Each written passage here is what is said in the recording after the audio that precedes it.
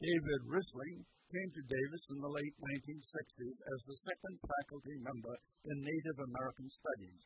He talks of his youth on the Hoopa Reservation and his philosophy for maintaining connections to his culture. What's your background that led up to your position at UC Davis? Well, first, I was born on the Indian Reservation up in Northern California in 1921. And when I got to be about 5 or 6 years old, we had moved from the place that we lived up to the Hoopa Indian Reservation, where they had an Indian boarding school. The Indian children all had to go to the boarding school. And then we had started a high school there, which my dad was responsible for. So I went to school there and graduated in 1939, and at which time my dad suggested that I go to college because we had learned something about Indian people. Very few Indian people went to college. As a matter of fact, they always taught the Indians to just be good workers and get them out of the 8th grade and that'd be something. My dad didn't agree with that, so he said I should go off to college, and if you go off to college, you better not come home if you don't remember who we are and that you're there to learn about the dominant society, because you know our society very well. So you were approached by UC Davis, yes, to come here and be a visiting lecturer? Yes. In on teaching Native American Studies right. topics? Right, and that's mainly because when I was responsible for creating these organizations, Native American Rights Fund, California Legal Services, and Indian Education and everything. And I was working down in the Bay Area, and we were working with, besides all of this I've done on my own, besides doing all the things in the school.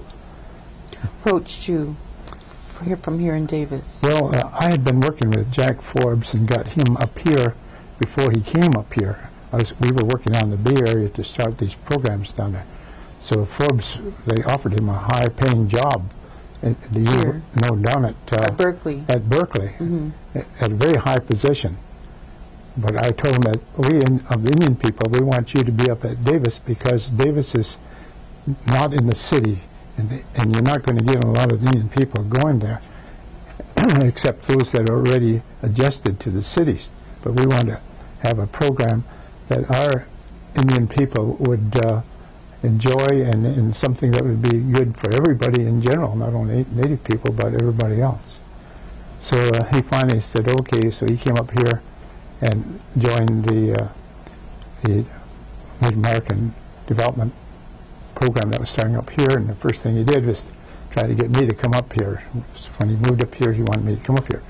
But I didn't get up here till, I guess, about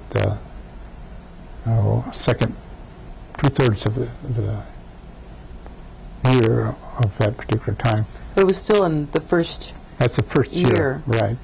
And I think it's important that you're one of the founders.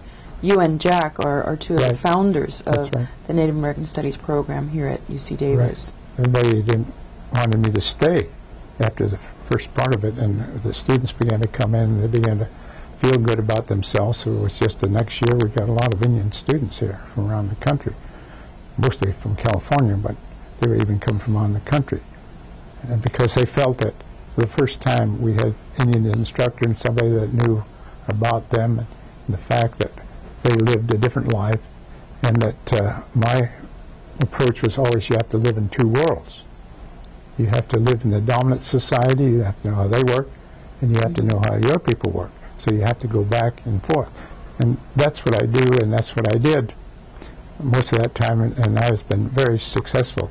I have a list here, just for example, it's about 20 or 30 pages long of various things that I've been contacted with and leaders of throughout the United States, and I'm still doing it yet. I retired in '91, and I'm still.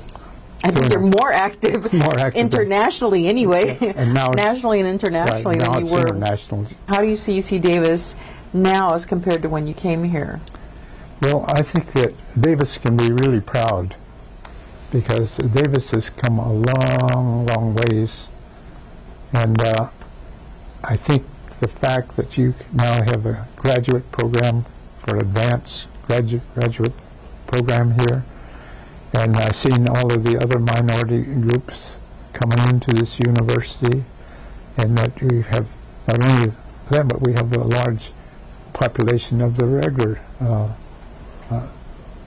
people of America coming to Davis. And Davis is really, I look to Davis in another 10 or 15 years to be the #1 college in the country.